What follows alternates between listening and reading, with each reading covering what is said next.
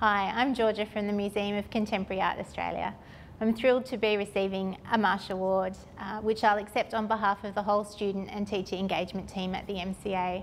I'm really honoured to work with a passionate and dedicated team of artist educators and program coordinators who are really committed to producing inspiring, innovative and challenging learning experiences for students and teachers.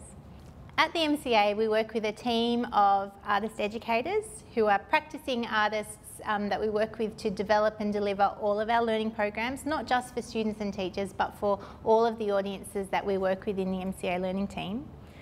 We work with artists as educators because we recognise artists as people who can help us look, think and create in new ways. In our learning programs for students and teachers, we're interested in exploring what creative learning looks like through engagement with contemporary art.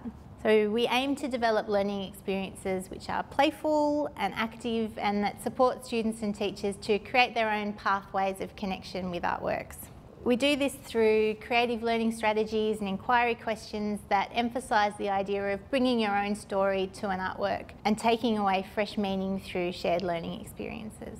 In studio sessions, we open up opportunities for students and teachers to engage in a practical way with some of the ideas, materials, processes that they've encountered through artworks in our galleries, emphasising the idea of process over product by offering up space and freedom to play, to explore, to take risks, to experiment and collaborate. The student and teacher engagement team at the MCA develop a range of programs for diverse learning audiences. So we work with students, we work with teachers, we work with early learning groups, we work with students with specific needs, and we also engage with audiences remotely through digital excursions and through digital learning resources. One of the key learning programs we run is our Bella program for students with specific needs. This program provides opportunities for children and young people with a range of needs to engage with contemporary art in the galleries and come back to our learning centre to have practical experiences in our creative studios.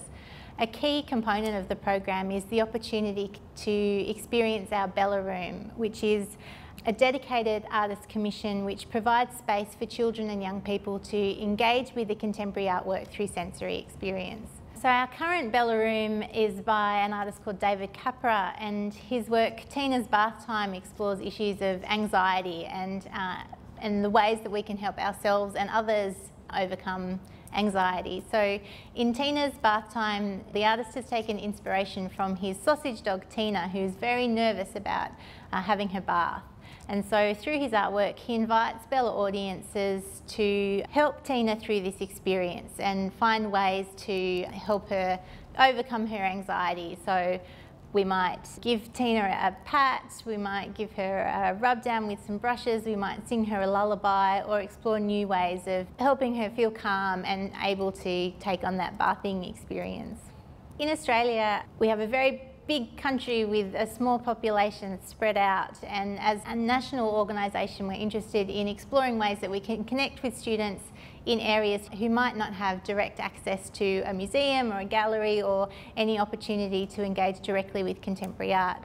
So through our digital excursion program, we're able to connect remotely with students in their classrooms across the country, and our artist educators deliver a range of creative learning experiences for them that engage with artworks in the MCA collection. We're also interested in exploring new ways of working with artists to create opportunities for students to have a direct experience of an artwork through a remote connection or through an online learning experience.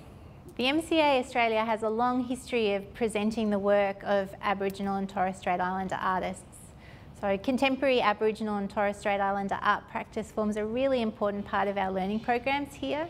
We work closely with Aboriginal artist educators and curators to develop learning programs that are informed by Indigenous ways of knowing, learning and understanding, and that emphasise the voices of Aboriginal artists.